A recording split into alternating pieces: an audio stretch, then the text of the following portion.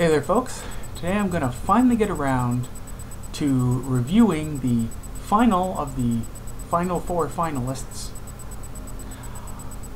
of the Lay's potato chip flavor challenge that's going on now. It's the one that I wasn't particularly looking forward to, which is jalapeno mac and cheese.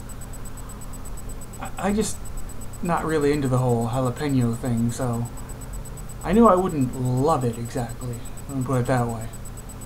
And it's pretty much exactly what I thought it would be. I mean, I've tried jalapeno cheddar flavored things before, and, well, it sure tastes like that.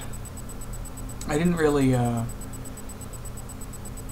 doesn't seem to be anything particularly unique about it, although I have to admit that the jalapeno flavor is quite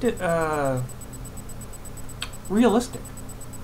Like with all of these, the flavors seem to have been really well designed to taste like what they're supposed to taste like, more or less.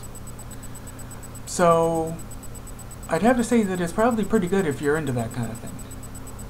Myself, I've never really been into the hot and spicy stuff, and now that I'm getting older, neither is my body. So I can't say it's something that I'd try again. In fact, I bought a small bag and I ended up giving half of them away. But I'm almost positive that if you're the kind of person who likes this, who likes the cheese and jalapeno type things, you'll love them.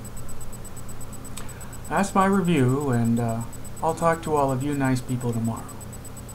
If I had $1 million, we wouldn't have to eat Kraft dinner. But we would eat Kraft dinner. Of course we would. We just need more. And buy really expensive ketchups with it. That's right. All the fanciest Dijon ketchup.